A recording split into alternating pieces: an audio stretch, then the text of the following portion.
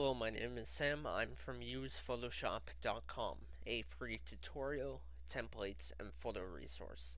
In this video, I'm going to help you understand the Note tool in Adobe Photoshop.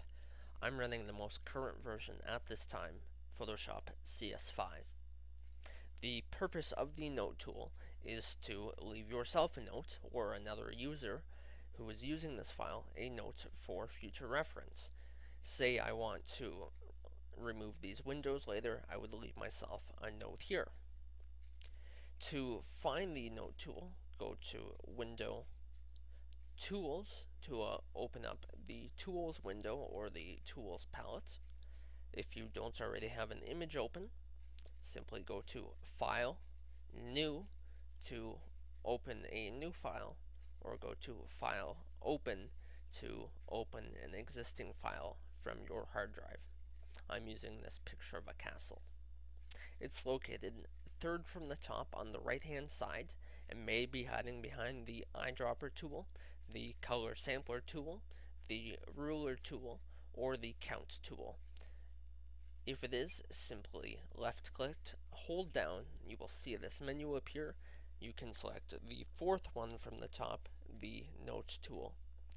The keyboard shortcut for the Note tool is I, meaning if I'm using another tool and I want to use the Note tool, simply by hitting the letter I on my keyboard, I will be taken back to the Note tool. This is how it works. I'll click down here, select the Note tool, click down here. You will see the Notes window appear and an icon, meaning I've created a note there. And let's write in remove windows.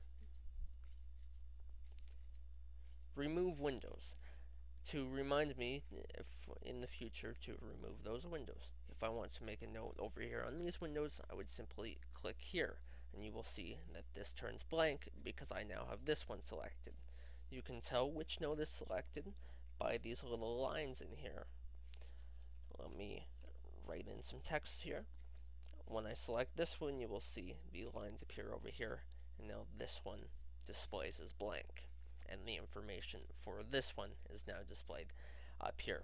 We can change the color of the notes by going up here, clicking on this, and selecting a new color, say blue. You will see that note changes to blue. I can write an author, Sam. So you will see this one still has no author and it's still yellow, but this one is unique because it's written by Sam and it's blue. That's the Notes tool in Adobe Photoshop. I'm Sam from usephotoshop.com.